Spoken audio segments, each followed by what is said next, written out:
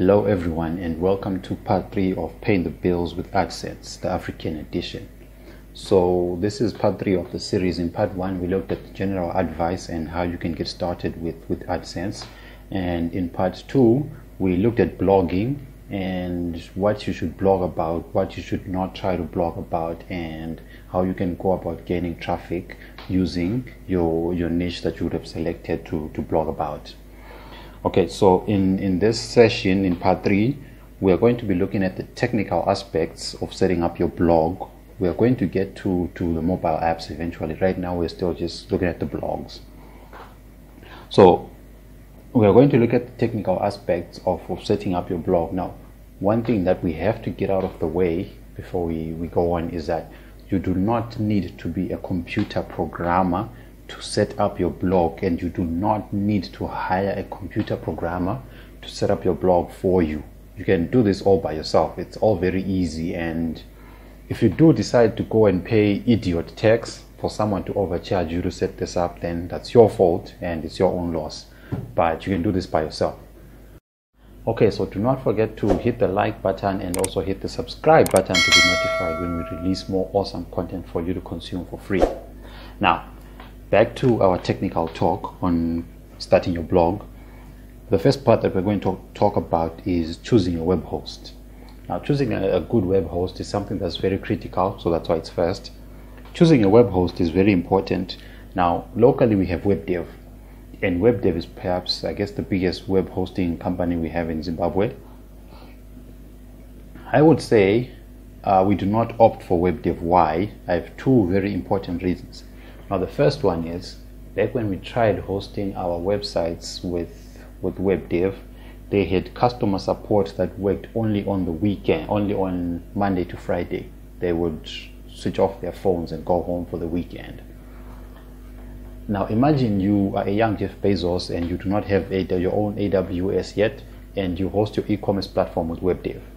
And then something stupid happens and your website is down on Friday at midnight. Your website is going to be down from Friday at midnight up until Monday morning, when you can call them to get the issue rectified. That is a whole 2 days of you just losing money, sitting there losing money and nothing is happening. So that was a big turn off for us. It was a no-no for us, so we said no WebDev.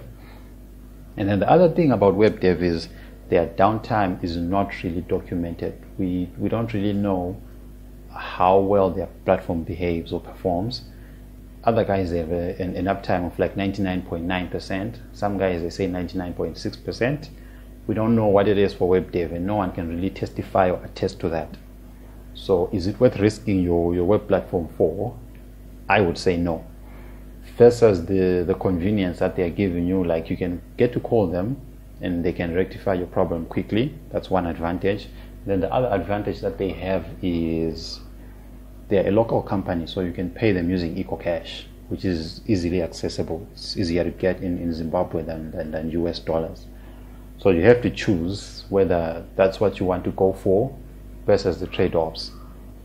The next host I would dissuade you from looking at is HostGator. Now, with HostGator, we had a great relationship and everything was going great for more than a year, up until they stole money from our credit cards. They billed us twice for hosting and they took the money twice from our bank accounts. I do not know what happened there, but we had to get our banks go gangster and mafia on them to try and return the money. So we just got them to return both the money for the actual hosting plus the extra that they charged, and we shut down our account with them and we moved on. Who do we use now?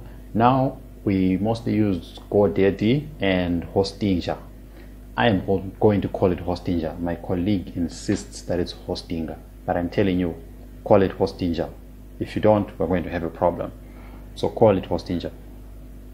So that's what we use for our websites. That's both in-house and for stuff that we do for other people and other external organizations. So that's it on picking a host, and we are going to continue after this short break.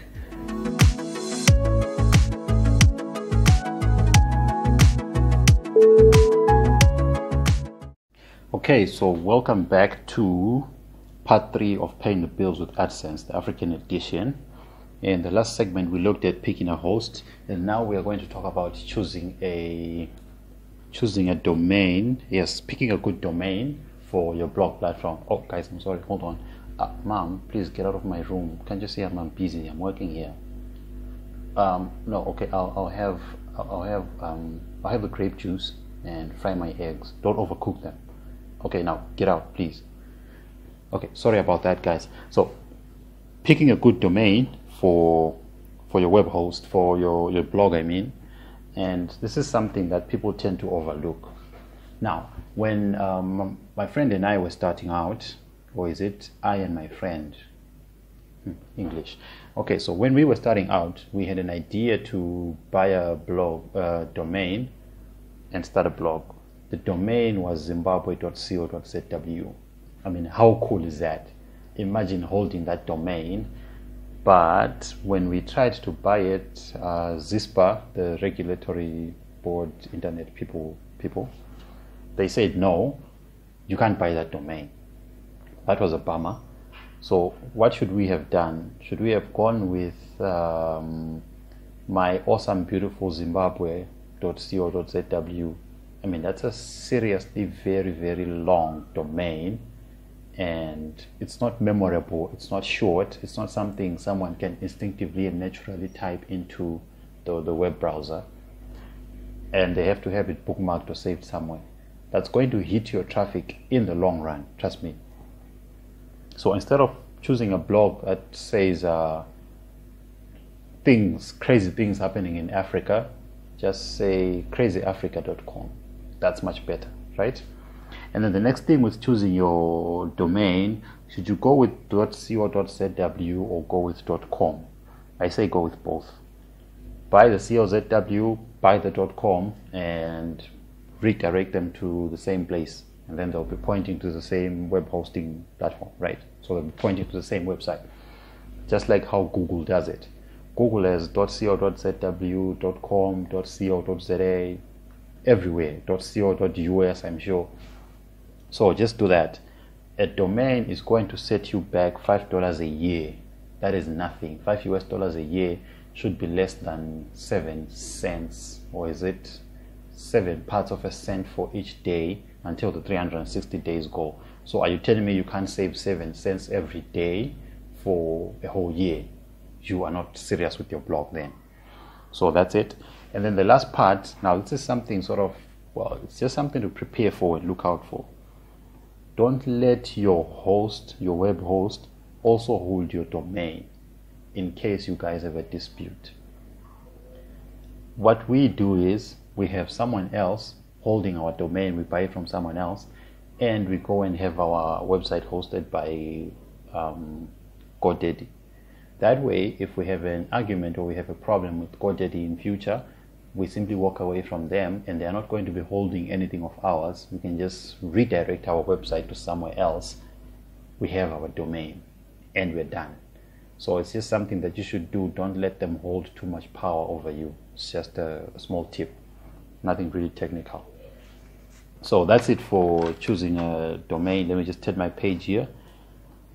Now the next thing is the nerds. Remember, I told you at the start of this video that you do not need to be a programmer or a software developer to set up your own blog. I am going to dissuade you from coding to set up your blog. Just use a CMS. We are trying to make money in as little time as possible and as quickly as possible. It's going to be easier to just use a CMS that's already working than trying to program your own platform by yourself and start debugging it and whatnot. So, which CMS do we go with? I think the top 3 that I know of are WordPress, Joomla, and Wix. I've used WordPress and I use WordPress all the time. I've never used Joomla, but I've also played around with Wix a bit, but I do not have any live websites that use Wix.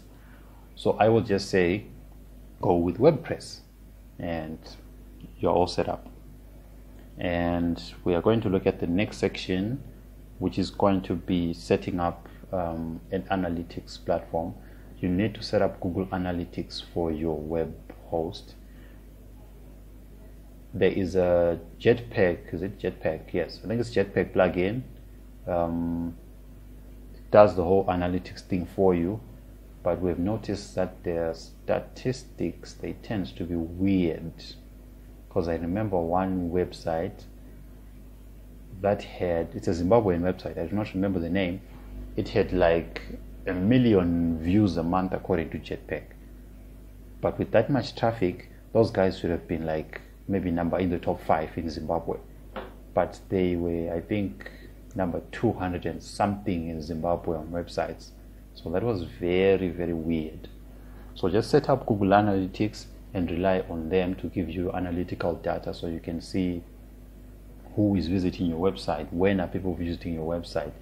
That kind of information, it will be great to analyze and use to monitor your blog, and also decide which areas to concentrate on and which areas to leave alone. And then the last thing we are going to talk about with this sort of technical session is limit the plugins that you add to your platform. Don't keep installing plugins and installing plugins. The moment you have like 50 plugins in your WordPress blog, then you have a problem. It's also going to impact how quickly your website loads in the long run. So limit the number of plugins. You don't really need 1,000 billion plugins. Just install WordPress, get your premium paid theme, and get something that's going to help you build your pages and make them look fancy and nice, and I think you're all set. And after that, you add Google Analytics, and then with time, when they approve you, you can also add Google Adsense to your blog. Alright guys, so that's it for the technical session of how to set up your blog and get things done.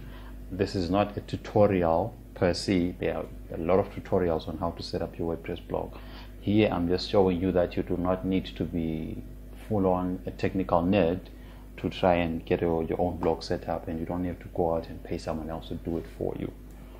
So that's it guys. Thank you for listening, thank you for staying with us, and we are going to see you in part 4 of Paying the Bills with AdSense, the African edition.